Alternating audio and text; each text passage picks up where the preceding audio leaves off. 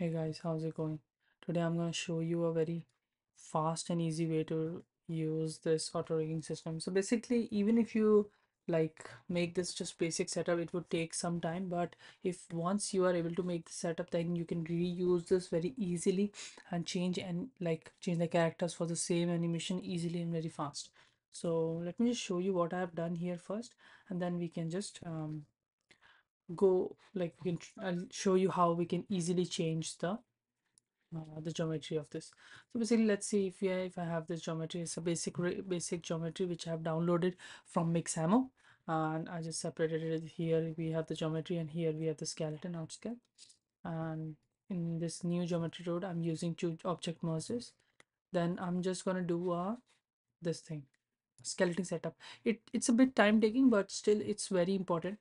So basically, one issue with Apex is it cannot work with namespaces on the joints. So whatever joints, either you can create all the joints from the scratch in Houdini, else you can actually bring them from out, which is also very I thought like it's easier and faster to use the joints and skin which is already there, because you can actually use Houdini skinning, which is very good and very advanced and very procedural.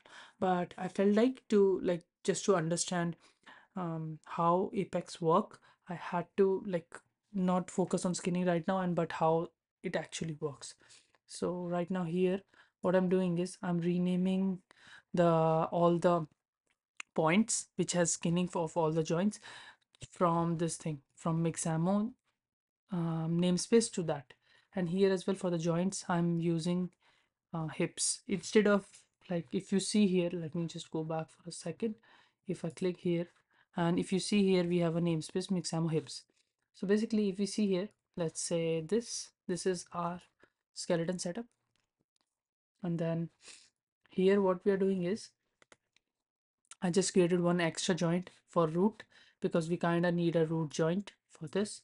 And then I did some colors and then set up text tags. Tags are very important in this thing, Apex. So we kind of have to tag important joints like leg tag, arm tag, then limb, um, like mid and root, like that, and others as well. And then left, right, then locator for cog and transform, then IK tags. Similarly, like for this, we have to also create a guide setup. Guide setup basically does is like it gives the position to Apex from where we have to put a so if you see here, I have created pole vectors and all many things here. But basically it may look like it's a lot of things, but it's nothing. You can probably, once you figure out how it's done, you can easily do this. And it's just like creating the positions of the this thing, um guides or the control positions. So for after that, not all of them are required, just for the pole vectors basically, and anything extra you are doing. So here we have to pack. Packing is very important, because without, like, Apex work on packed folders. So here we have to name this. It's a bug, and not like a bug, but they haven't done it properly. So if you change this thing, I'm not doing it right now. If you change the input, this will go and it won't come back, and you would have to write it again. So shape means mesh, and scale base means the skeleton, and guides mean the guides for this. And now we have this basic FK transform rig. Here we create the FK transform rig. So if I just press enter, we see that all the joints which we had have a FK control basically. And then we just put transform controls, which are our uh, I think cog, and yeah, cog, root, main. Then there is spine. This is spine module. So here you can see there are different modules. So I'm using spine here. And then arm IK, um, IKs, leg IKs. And then bone deform is basically skinning. I just didn't want to go to the as hassle of creating the skin in here. So I'm just taking the skin from what it has came in the FBX. So after this, we have here the configure controls, and I'm using the some of the controls from these are from Houdini, and some I've created here, which I actually took from another someone else's file to um use. But it's kinda, I'm not using too much, just this one and this one, which is all right. And then we're using scene animate. What scene animate does is it creates, we use it for animation. Here I have added all the animation, like it's just a pose, like it's sitting like this. right? So there's just scene invoke which actually exports what I need to export, and then unpack this for export, and we just have this here. And if you see here, we have, what do we have? We just have 1 point basically, and that is because this is like a packed geometry which is unpacked. Like this just a geometry, a 1 point, right? If I do this, there is just 1 point here, you see. So which, that's why it's extremely fast. Let me show you how you can change this character very fast. So basically, let's go to mixamo. You can use any of these character. I just want to show how you can easily upload your character. What I did was I took one of the character from here. I don't know where it went, but one of the character from here, deleted its joints, and let's upload that character first. So basically, let me delete this because this is the test I did, but let's upload this character. Sorry, just a second. It's gonna take a second. So basically, we have this character which I actually downloaded from Mixamo only, but I deleted all the joints. So now we don't have any joints here. So basically, chain. I'm just doing this very fast, so it doesn't have to be correct or anything. I just want to show you how easily we can do this. Try to keep them straight so the pole vector works properly. And the knees in between, basically, mostly here or somewhere here is fine. This is all right. For now, it's all right. Doesn't have to be proper. You can actually really fast change the joint positions a bit and then test stuff, right? So now we are done, and just click on next. So it's gonna like create a skeleton on this, which will be very fast, to be honest. We can easily create like these rigs from Apex. Apex is extremely powerful. I recently saw a video on if I was to show you, if you see here, get content library, there is a guy who has created this one, and Pogan Lasha. I don't know how to pronounce his name. I'm sorry if you ever watched this. I'm sure you won't.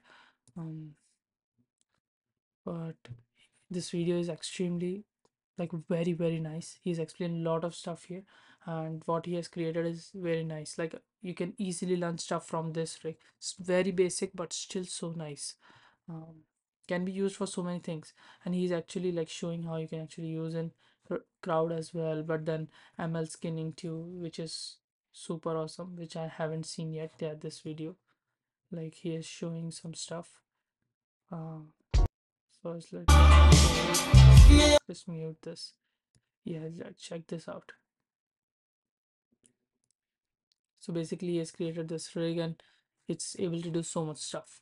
So yeah, we have our character rigged here. Let me just close this, and we have our character rigged here. And let's just press next, and let's just press next once again, and we can just download the T-pose, which is skinned, right? We get a joint, and we get um, a mesh which is skinned. We can actually put animations here and check. You see this animation, if we put, we can check if it's fine. It's still very good, you know. Like, for basic skin, it's very nice. I really like it. So we have done this. Now let me we have also downloaded it. Let me go back to Houdini. Here what we're gonna do is, let's come here, and let me change that to, what's the time, 9:06. So basically this one is the one. All right, we have a new character here, and let me see the geo ones. All right, it's too black to for us to see, huh? Let's change this to maybe matte cap shaded. Yeah, it's easier now to see. So right now, if you see this thing, we have a new geo here. Let's go. And it's not updating right now, but once it updates, once you update the scene animate, it's gonna update. But first we should always do, I don't know if they have solved this or not. It usually was not updating automatically, but you just select these and click here, so it updates the this thing, all the Apex graphs. Then let's check the configure control, which is actually fine. We don't need to change too much stuff. And then let's go to scene animate. Here we're gonna reset custom. So we're not gonna reset the animation, but we're just gonna reset all these, and let's just accept. So right now, if you see, this has broken our this thing, uh this thing. This happens when the tangents doesn't match, like, or there's a problem in the tangent, or some joints are little backward or forward. But this we can easily fix. What I'm trying to say is, like, there are so many examples which we can use to easily fix this. And we can actually use another character as well to just see how easily it changes the character. So if I just put select these and this, maybe try and select that as well. Okay, let me just put a key here, and let me just put one more key here. All right, let me just delete this key. What is that? Just delete this key.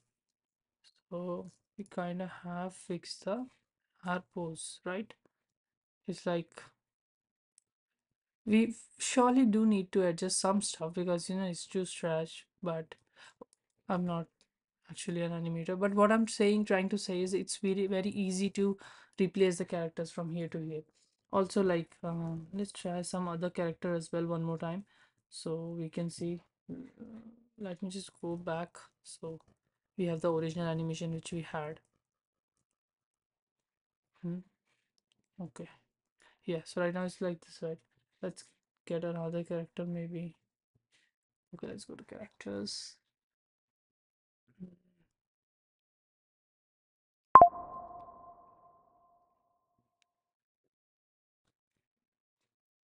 try this maybe. Hmm. Okay, let me remove the animation. Just want to depose character. All right. Oh, I have already downloaded this before, maybe. Oh, yeah. Okay, no problem. Let's check. So one other issue which it can have is because of the namespace changes. So there I am, like, I've hard coded the name there. Let's say 33. Maybe let's take this. Let's go here. Only form. Let's come to here. You see, it is broken. That is broken because the namespace here is mixamo 7, and Apex doesn't work with this thing, so we have to go here, and in the Python I will change this to 7, and here as well mixamo 7. So what's gonna happen is it's gonna fix everything else automatically. You don't have to do anything.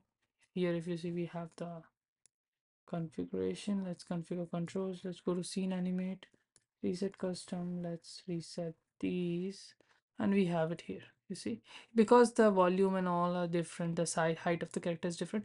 Obviously the animation is gonna be broken a bit, but what I'm trying to explain is, like, we can easily do what could have taken a lot of time in Maya and a lot of scripts probably, but like changing real-time character with in the animation file is very tricky, right?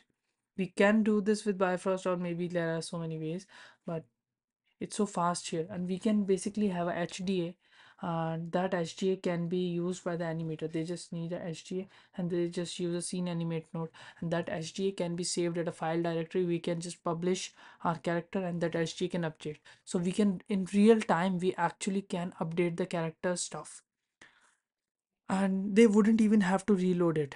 Like, basically, if they just click like that, and the character is loaded, or just reset the reset the animation from here, like those things.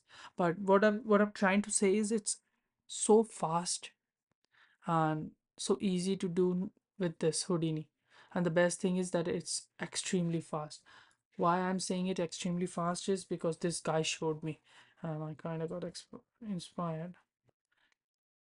Let's try and see his YouTube maybe. Okay, let's search this on YouTube. I gotta show you this.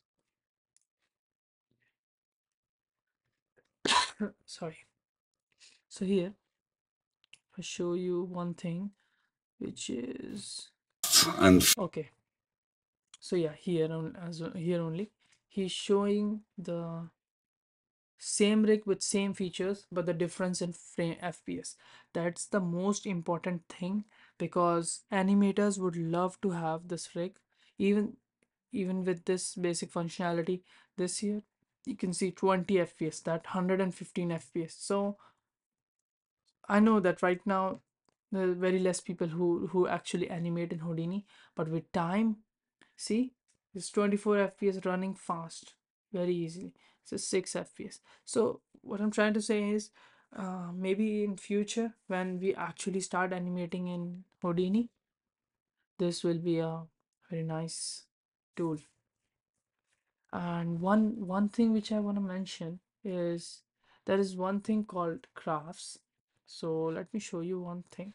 It is extremely like hard to understand right now, but network view, I'd like to show it to you here maybe, or maybe I would have to unpack folder, and here I will write rig first because it's else it's gonna unpack everything. Yeah, you see it's very hard to understand it, and the rig is, and then like edit graph, there is an apex edit graph. You have to you can, like, this is the custom place, but what I don't like about this is you cannot actually like lay it out properly. these are all these all should have this much space at least to read them properly, but that's what I'm saying. It's still new, but with time it will be better, and I feel like after some time we can do a lot of things. I know how to, like, I have tried this. I've not edited in this character, but I know how to do IKFK blend, which is so nice. It's just like, uh I would have to duplicate the original joints two times, like how we did in the older times, and like have two sets of joints. One will have IK, one will have FK, and like move it with, I don't know, uh, slurp maybe, or yeah, probably slurp. Like we will use like linear interpolation. I don't know what s means in slurp, but lerp is linear interpolation, and we can use a value or something to change a and b, and then have basically easily use ikfk blend. So that's all I think, but I really want to emphasize that this is super awesome. This apex super awesome, has a lot of capabilities, is extremely fast, and I feel like it will be hard for people who are just starting, or who have not worked with like these modular rigs from nodes and all. The other thing is that if you see here, one last thing, sorry guys, here we have these components, right?